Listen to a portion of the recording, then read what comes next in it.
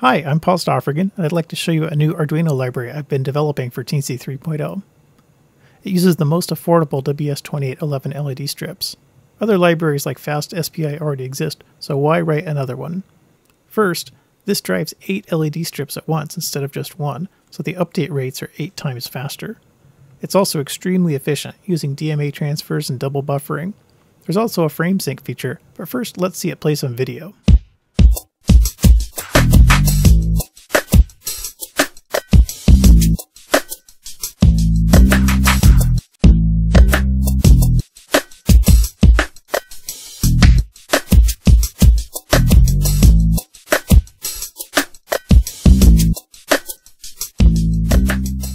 This demo uses nearly 2,000 LEDs, driven by 2 Teensy boards.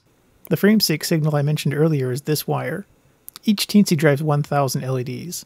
Any number can be linked together for fast refresh and precise timing. Let's try another video with fine details, where you'd want to see a lot more LEDs. What brings you to the land of the gatekeepers?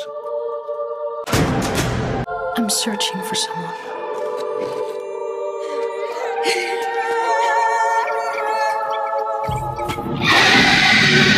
Something this YouTube video can't show is the incredible brightness of 2,000 LEDs. In fact, I had to buy a special filter just to get my camera to shoot these clips. The library includes this video application. I'm hoping somebody might contribute a gamma correction curve. I'll leave you with one more really bright video to demonstrate.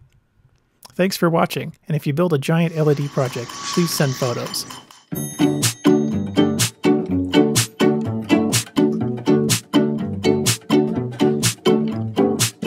She dreams of where she's never been. Her story starts where it should end, and she keeps all Bible close and folds the pages down. She needs the most.